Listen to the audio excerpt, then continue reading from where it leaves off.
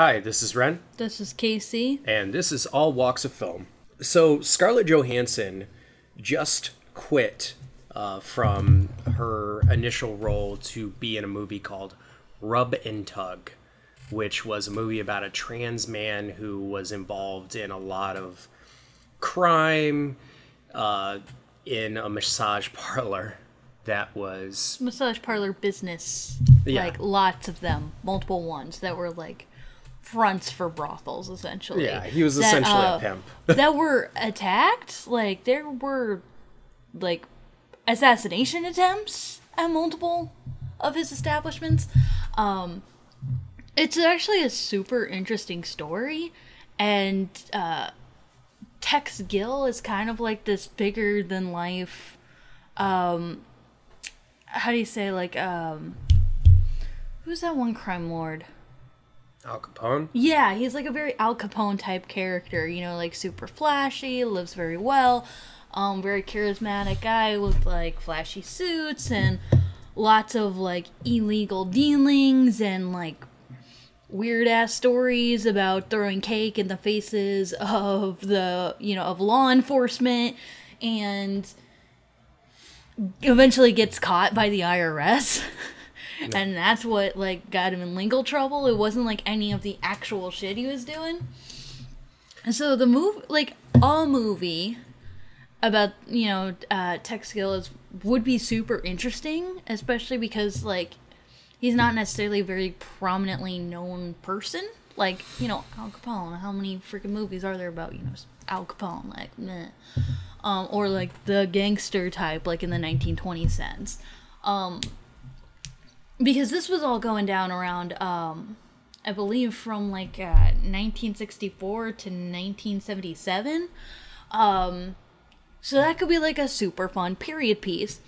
But then it's got, you know, the movie that was actually in development, written, directed by Rupert Sanders, starring Scarlett Johansson, which is the dumbest fucking idea that they could have possibly come up with since the idea that she should have starred as a Japanese woman in, well, not woman, so to speak, but yeah, actually, yeah, Japanese woman in the American Ghost in the Shell movie. You know, same team, same dumbass fucking concept where it doesn't fucking work. And also, I have very little faith that Rupert Sanders could have put together a decent script, even with that source material. Because it's not like he could have done that with Ghost in the Shell, with all of that source material to work with, so... Yeah, and so far the only movie that I've liked of his was the first Snow White and the Huntsman. But that was pretty much it. But, I mean, also, like, Charlize Theron in a bathtub of milk. You don't need good writing to make that likable.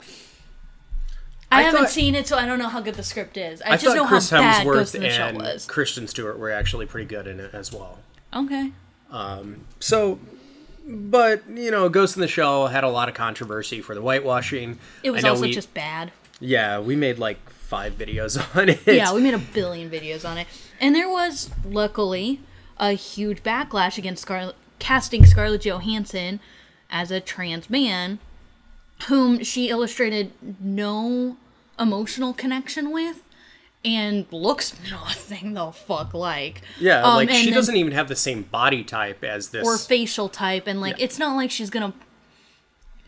I'm not saying this because I think Tex Gill was ugly, but, like, it's not like she was gonna go ugly for the role, because, like, that's the traditional awards move. You know, to win an Oscar, a woman goes ugly. You know? Yeah, but I think that she would have done it to try to get accolades and all this kind of stuff. That's what I'm saying, because, like, when people are like, dude, you're taking this opportunity away from trans actors, like, this is not the right role for you, you shouldn't have done that.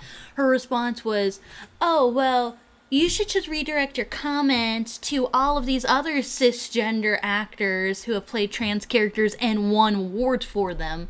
Meaning, she doesn't give a shit about people, she gives a shit about getting a fucking award.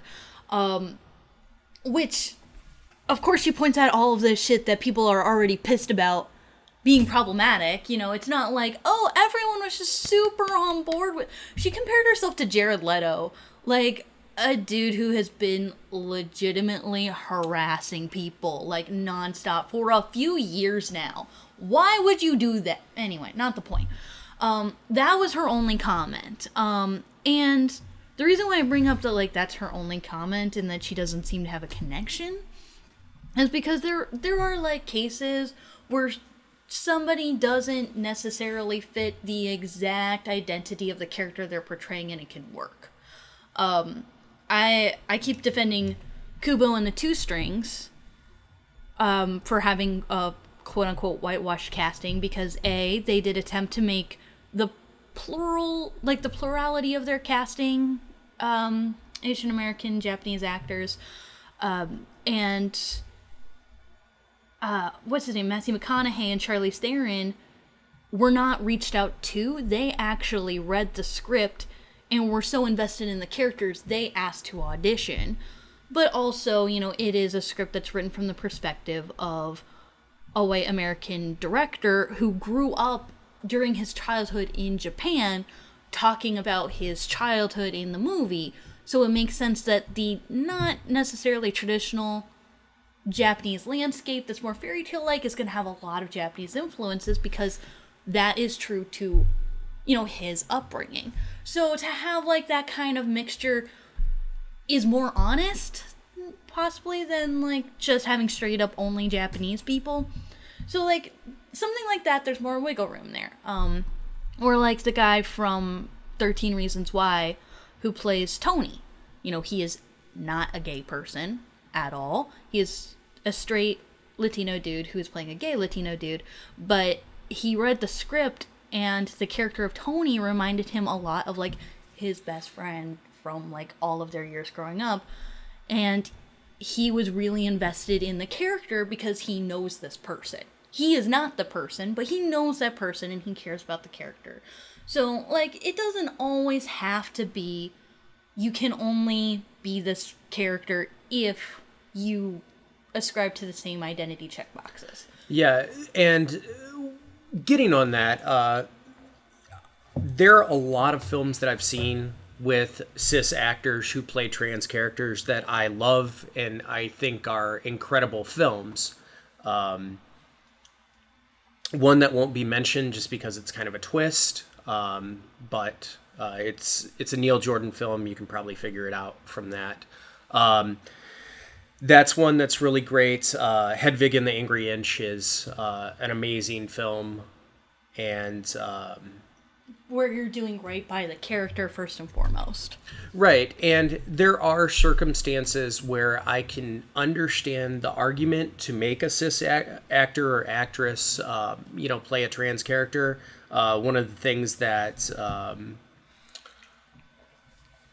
Council of Geeks brought up was, if you're doing a period piece where, like, hormone therapy was not available, to have somebody that, gender is a little bit more fluid with their identity than, more of a transition that seems to happen with trans people.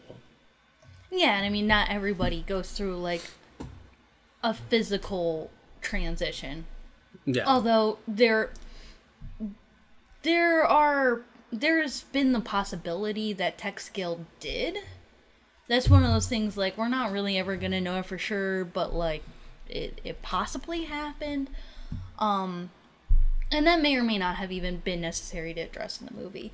But wouldn't we have access to his medical records now that he's passed and everything? Even if, like, legally you could have access to the medical records, you don't necessarily know that the medical records are there to be accessed. Okay. But also, a lot of shit like this gets done on the black market, where it's not, like, through legitimate means and easily accessible.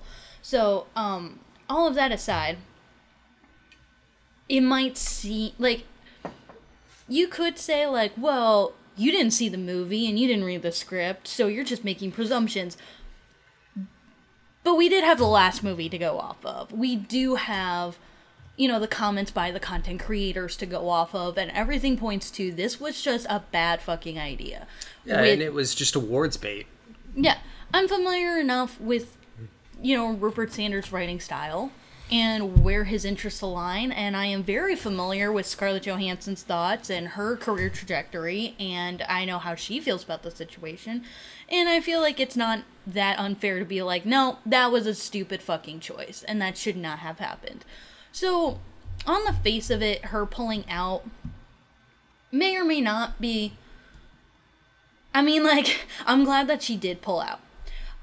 And before she pulled out, I was initially hoping something like that could happen, specifically because the tech skill story is so good. I would like to see a movie of it, just not one written by Rupert Sanders, and definitely not one starring Scarlett Johansson.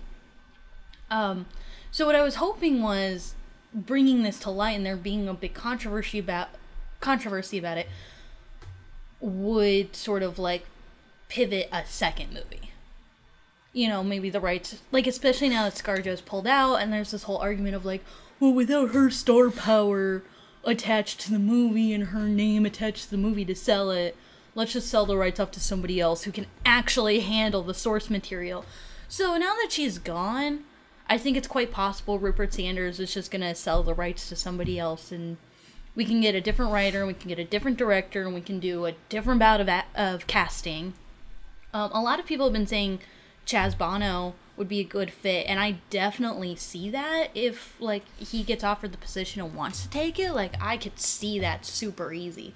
Yeah, the only thing that I would say with Chaz Bono, and this would have to be something that the actor accepts, which is they might have to play down his masculinity a little bit. Yeah, they might have to, not really, because, I mean, I don't know, that's something where Chaz Bono is such a fucking good actor. Like, I am always just kind of shocked when I see him and stuff, because he is kind of a chameleon actor. He can't really just, like, lose himself in a role. So I don't know that, like, he necessarily needs to be played down in any particular way, because I think he could really handle the full extent of the character, the transitioning side of it, the physical elements of, like, one of the things is before he was sort of like this over-glorified pimp, he was, I think he worked at a ranch, and he was a really prominent horseback rider, like, I think some kind of award-winning, like, equestrian, so, like, I think he could probably pull off doing some of the more physical stuff like that. I know he was on, well, never mind, I think he could do some of that. I think he can do a lot of the, like, more fun, over-the-top kind of elements of the story, too. I just think, like, quality-wise, he could really pull it off super well. And then he does also look a lot like Tech Skill, and that helps, but that's not always super-duper necessary, because you can do so much with, makeup and styling and things like that. If you get a good team to do it, it doesn't always work, but that one that Jessica Chastain was in, the fucking poker movie that she was in, the styling to make her look like the original person was truly atrocious and terrible. But if you get a good stylist team, it's not necessary, but if Chaz Bono, like, really wants to do it, that would be fucking cool. But you also need a better writer, and you need a better director. It's not like if Rupert Sanders wrote the script and had cast Chaz Bono, I would suddenly be like, well, everything is peachy keen. Like, that still would have sucked. And this movie might be doomed from the start, regardless. Yeah. I will say the idea that you'd have to cancel the movie altogether just because you don't have Scarlett Johansson's quote-unquote star power is such fucking bullshit, because actors in general don't really sell movies anymore, but Scarlett Johansson by herself sure as fuck does not sell movie tickets. Like, Ghost in the Shell was selling it off of only, like, you can look at Scarlett Johansson and she's practically naked, isn't that cool? And you still couldn't get, you couldn't get people to pay to see that. Like, if you go down, like, the list of movies that she's been in that she has actually starred in by herself and has not been, like, added as part of an ensemble, the only movie that was, like, really financially successful was Lucy, and 70% of the revenue from that came from overseas, and it didn't do particularly well in any specific country. It mostly just did pretty well because it was made for so little money, that it was pretty financially profitable. Outside of America, the next best-selling place that it was at was in China, and it didn't necessarily do particularly well there. I think it only made like $44 million. So it's not like that one kind of worked out, but I wouldn't like stake my movie's marketability on her name alone. That is such a stupid idea. But here's the more important thing. She didn't drop Rub and Tug because she had a change of heart. Like, let's be fucking honest. She dropped out the second that the Black Widow solo movie had a serious director brought on board. And you know they told her, we can only do this if you get the fuck out of the hot water with this other thing.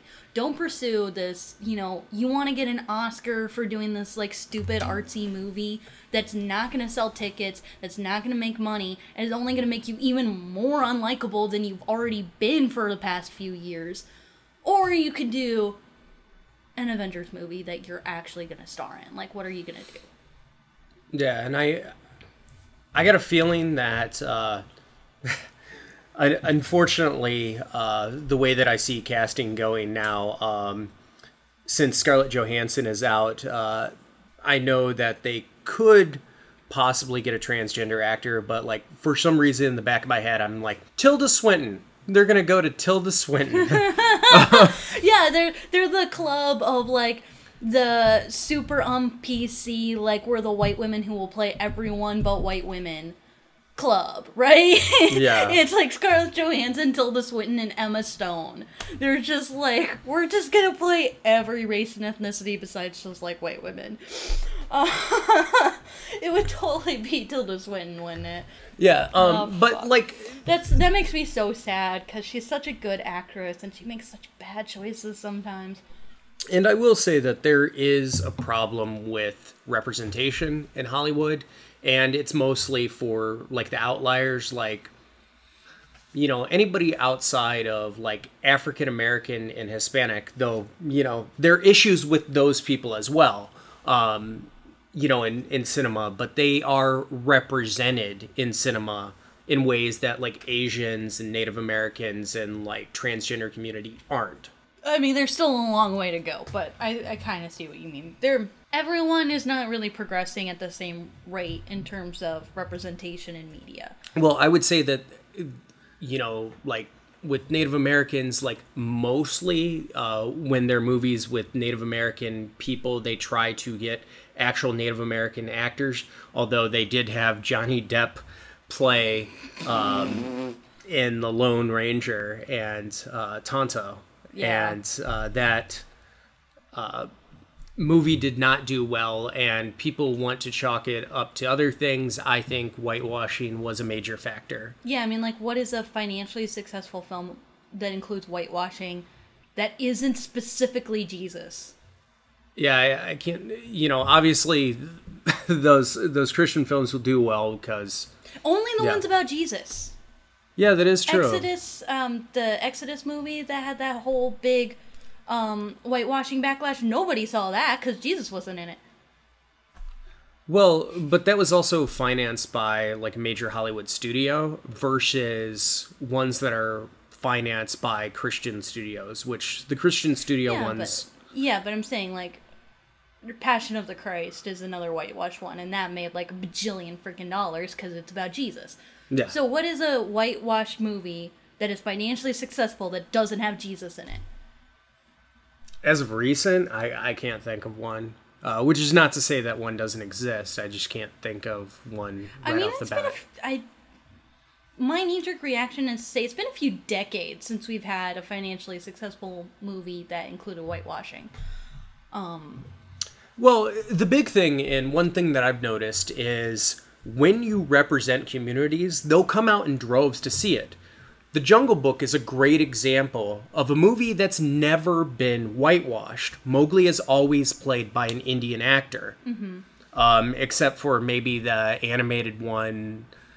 animated couple where they might have used a white actor to play Mowgli. But, like, as far as live action goes, Mowgli's never been whitewashed. And when I worked at the movie theater, we had tons of Indian people come to the movie to see that movie specifically, and I don't think that that is a coincidence. Well, and it also didn't alienate white people. Yeah, because they came out too, you know, Yeah. with their families and everything like that. And, you know, we're seeing this with, you know, Black Panther. That was another insanely successful movie. Insanely successful in America and overseas is the big thing. It's because so many times you hear about, like, well, you know, people are more open-minded in America, but we also have to keep in mind the foreign market, and, you know, they're all just racist sons of bitches overseas, like, not like here in America, right? Now, like, to no, be fair... That's not true either, shush.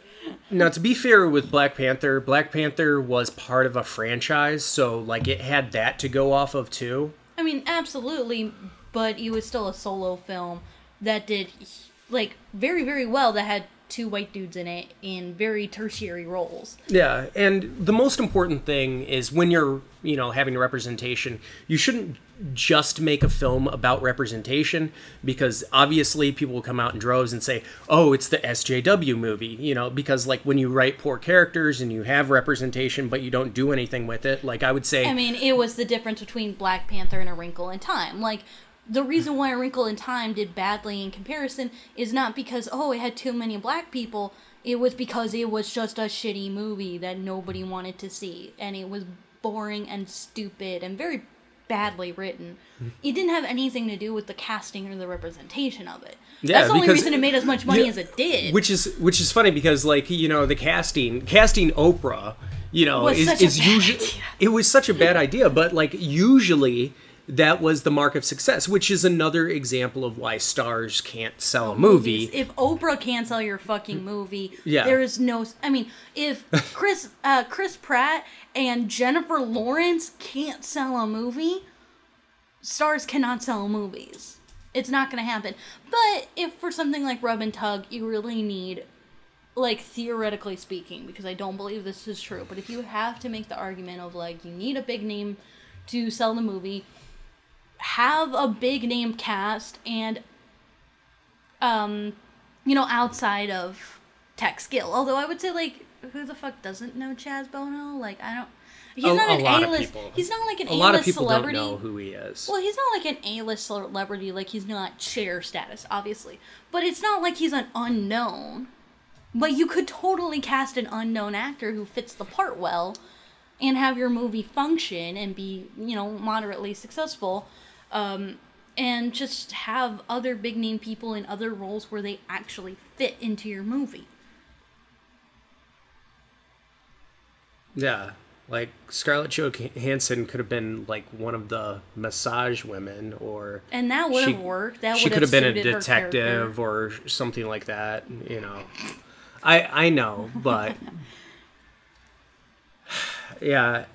She kind of has this idea that anything that's even a little bit about the concept of identity is just automatically something that will work for her. And it's not true, especially since she doesn't really do anything with it in, like, any of the movies that she's in that are about identity. I'm not impressed with her in Lost in Translation.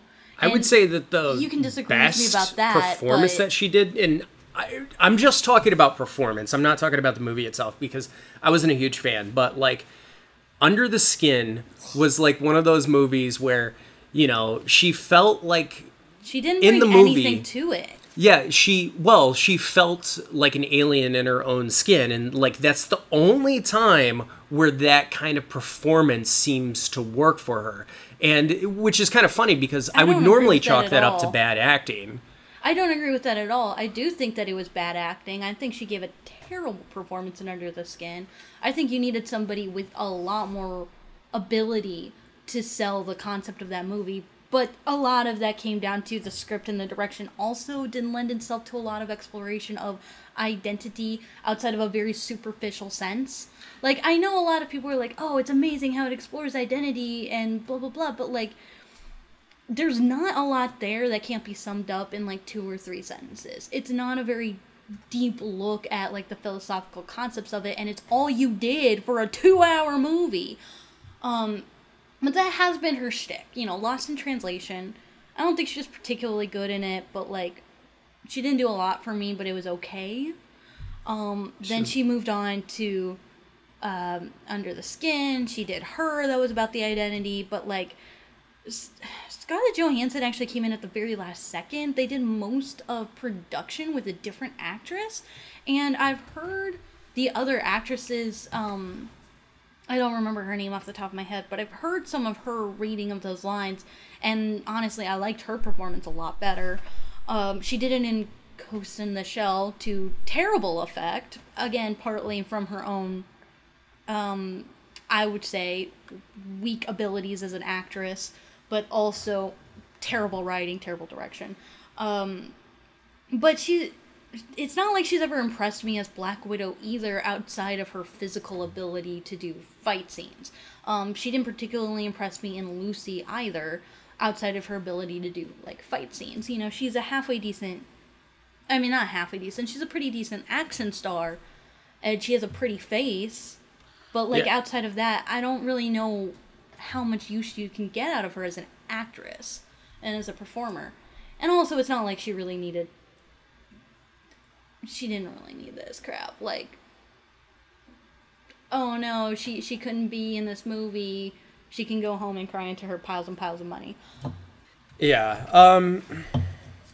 So, as far as what I'd like to see in the future, I would like to see more films starring trans actors and actresses, represented by actual members of the community.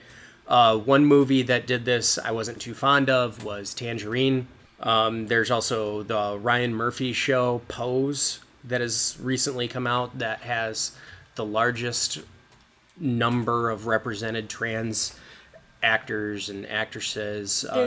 There's also the fantastic film By Hook or By Crook that was written, directed, and stars trans actor, content creators, musicians. They do everything, really. And, you know, a big part of the reason why that movie works is because it's from their perspective about their lives, and they're the ones who are telling it. I think another reason why I really appreciated that movie was because normally in any other context, they would be lovers. And I like the fact that the movie went out of its way to show friendship between these two trans characters instead of the Cartman idea of like trannies belong together. Yeah. that could have totally happened in the hands of somebody who wasn't as intelligent about it, for sure. That's an issue that I see with a lot of LGBT entertainment, which is that, you know, they do tend to fall in the lines of being movies about romance. And I would like to see us move past films just being about that sort of experience. I think there's more stories to tell about trans actors, and like that's one. Rub and Tug was a good idea and is a film that I would like to see made, just not with the people that were originally involved in it. Right, and with her, with By Hook or By Crook too, the other thing that's really cool about it is they're not like desexualized or like viewed as undesirable in that movie. Val has like a very serious girlfriend that, you know, they live together, and then over the course of the movie, Shy kind of like woos and gets a girlfriend as well. And it's like not really that big a deal in the movie in a good way. It's just like a thing that happens, but it's mostly about their friendship with one another. But yeah, so like I'm glad that Scarlett Johansson quit. I really hope that this convinces Rupert Sanders to drop the project and sell the rights to somebody who can hopefully handle it a little bit better. For the love of God, please not Ryan Murphy. Please not Ryan Murphy. But not that he can't make good stuff, although he can make some really terrible shit. I think everyone kind of forgot how abysmally terrible The New Normal was. But also just because, like, he's always working. He's always doing a TV show. He's got, you know, American Horror Story, American Crime Story, and they overlap, and he's doing all this work. We can get the perspective of more people. There are more people who can write and who can direct and who can star. It doesn't need to be Ryan Murphy and his tiny little niche fan, club of like super modelish, attractive looking men. We can get outside of that because, especially in fucking Hollywood and Los Angeles, there are plenty of talented people who are better suited for the project. Now, one thing that I will say, and I know some people have disagreements with me on this, but I think the importance is to show representation in front of the camera more than it is behind the camera. Even though behind the camera is important, I think that people actually need to see the representation versus, just hear about it, because most non-film people don't pay attention to the credits outside of who they actually see. It also has to be a good movie, right? And it most definitely 100% can happen where human beings are empathetic. And Moonlight was written. The movie Moonlight was adapted for the screen by somebody who was straight, and they were still able to be very universal in the writing style and very faithful to the character. And I don't have a problem with like, oh, how dare you, straight man, because the fact that he was straight didn't interfere with his ability to tell a story well and to empathize and to really understand the character. So right. When I say that it needs to be in the hands of the right people, I'm not saying necessarily you can only have a trans male writer and only a trans male director. That's more than a little bit ridiculous. Yeah, I do think that you should have trans people as advisors, kind of like, I still haven't seen the film, but the Wachowskis, when they still, before they accepted their trans identity, or whatever that was going on, for the film Bound, they did get pointers and advice from women and lesbians on like how to accurately portray that relationship. Right. And I think like having advisors and stuff like that is important. On that note, I also would not like to see the Wachowskis take on this series. Which is kind of funny because they haven't made good movies in a long time. I do need to check out the show Sense8. Yeah. Sense8. I haven't seen any of that, and I've heard it's really good, maybe, but like just going off of their past few movies, they have not made good movies in a long time. Yeah, I think the last Wachowski film that I liked was V for Vendetta, and they just wrote the script to that. They weren't even directing that one. Mm-hmm. And there were some problems with like their adaptation of it. There were some like pretty glaring problems with it. There were aspects of Cloud Atlas that I liked, but overall I was not a huge fan of that movie. And a lot of the stuff with identity was very badly mishandled, let's be honest. Yeah. So, that said, I'm glad about that part. I'm a little salty that the only reason that Scarlett Johansson is dropping out is so she can go make even more millions of dollars with Disney on this other Black Widow movie that I could not care less about because she is such an uninteresting Which is crazy because like we already got her backstory. We already have her backstory and it really in Winter Soldier. Well, the interesting thing too is like her backstory is it does suck, but to me, that was when she was finally becoming more of a character, and everyone hated it. Everyone lost their shit, and they hated it so much, which I think is a big part of the reason why it took so goddamn long to get her solo movie, to even have, like, a director on board. And the reason why earlier I said a serious director is because, for a long time, they were talking about how the Black Widow solo movie needs to be a comedy, and they specifically were looking at the director who had done no feature films of any type, and her, at the time, her latest thing that she had directed was the short film Olaf's Frozen Adventure, which was run out of theaters because people didn't want to see it so fucking badly. And that's who they were looking at to direct the Black Widow solo movie. And that was just such a god-awful bad idea. And I know that the director who was brought on board is not her. It's somebody else who's actually made she actually has some IMDb credits. I'm not familiar with any of her work, so I don't know quality-wise, but just knowing the Black Widow character, I'm just like, I probably won't even see it. I'm boycotting ScarJo anyway, but also just like, I don't know what else you can tell me about her character that's actually going to make me like her at this point. Yeah, and plus, like, from my understanding, like, if you were going to make a Black Widow movie, like, I would hope that you kind of, like, move the series forward instead of, like, oh, hey, we're getting, essentially something like Wonder Woman, which... Yuck. Yeah.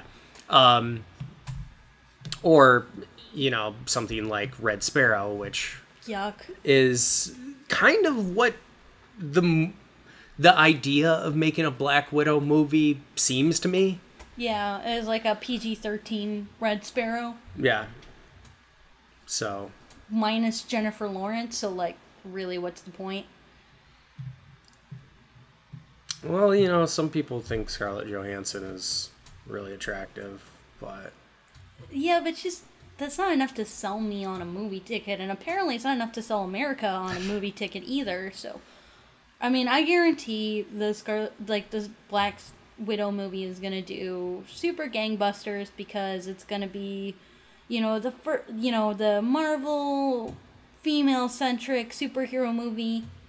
But it's probably gonna come after Captain Marvel. So Captain Marvel comes out this year. Yeah, exactly. So it's gonna come out after Captain Marvel. So I think at that point, even a lot of that's gonna die down. So yeah, and ScarJo is no Brie Larson, I think it's going to do, like, Ant-Man numbers, where it's like... Yeah, I think so, too. It's like, it's a Marvel film, so it makes some money, but, yeah. But it's not going to be great. A lot of people probably won't really see it. Because, I mean, I know there's been a lot of complaints about, the lack of Black Widow merch and toys and things like that, but I also just never hear people say things like, Black Widow is my favorite Avenger. I mean, and it can definitely be argued pretty well that a big part of it is she doesn't have very much screen time in, any film. Yeah. But, I mean, I think that's a big part of it. It's just, people... From my personal anecdotal experience, I'm not saying nobody likes Black Widow. I'm just saying people who primarily follow the movies and not comics don't generally say, I like Black Widow more than Captain America. I mean, hell, Scarlet Witch has a little bit more... I see a lot more people who like Scarlet Witch than Black Widow. Again, totally anecdotal. Well, that's because they, established a relationship with Vision, and that kind of stuff was interesting. Also, she had her whole thing with Quicksilver, which was not played by Evan Peters, which was kind of weird because of rights stuff having to do with X-Men and the Avengers. She also, Elizabeth Olsen is a better actress than Scarlett Johansson, and she's able to bring a little bit more life and a little bit more humor and romance and seriousness and dramatic gravity to a lot of the situations that Scarlet Witch gets put in.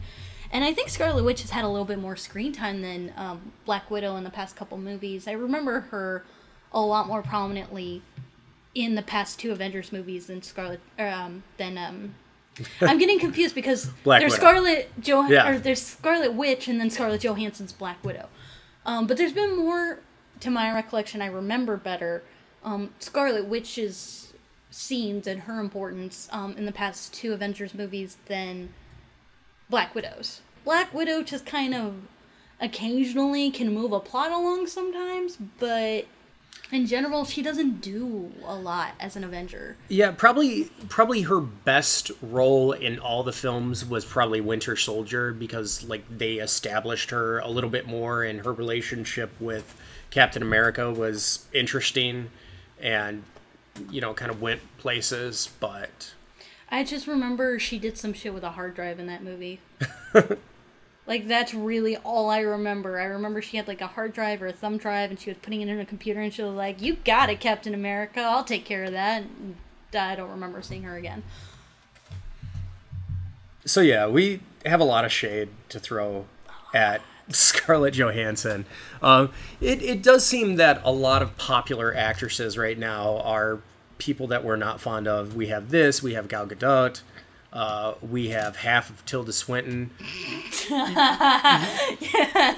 Yeah, that's true. Yeah, and then Emma Stone has really been dropping the ball, and I used to like her a lot. I used to like her too. She just doesn't. The last role that I really liked her in was Birdman. Same, yeah. She was really good in Birdman. I know a ton of people liked La La Land. I just can't stand that movie. So bad in that movie. Yeah. And then that was another instance of just terrible casting, like really bad ideas. Hollywood's really got to like get their shit together when it comes to casting.